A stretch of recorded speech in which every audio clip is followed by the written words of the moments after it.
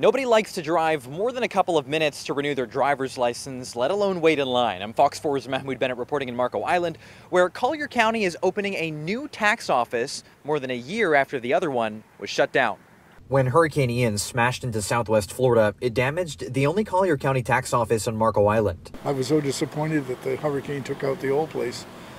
I used to use that quite a bit for licenses and everything. Because it was more than 50% damaged by FEMA standards, county officials say they had to close it, forcing people to other nearby tax offices. That meant driving up to Naples for everything, from filing property taxes to registering a vehicle. But now, a change. On Tuesday, Collier County opened up a temporary tax collector's office right off Elcom Circle. In a statement, the county says this office will temporarily serve the local community until they can rebuild the old one on Winterberry Drive in about 2 years. It's awesome. We don't have to travel to Naples. It's great to have the office back open, and I'm going in there right now to get the title for our car. People here on Marco Island tell me this will make their trips to the tax office far more convenient and save them 20 to 40 minutes of driving time. This is literally less than a mile from my condo, so very convenient. The new office is open Monday through Friday, 8 a.m. to 5. Reporting in Marco Island, Mahmoud Bennett, Fox 4 News.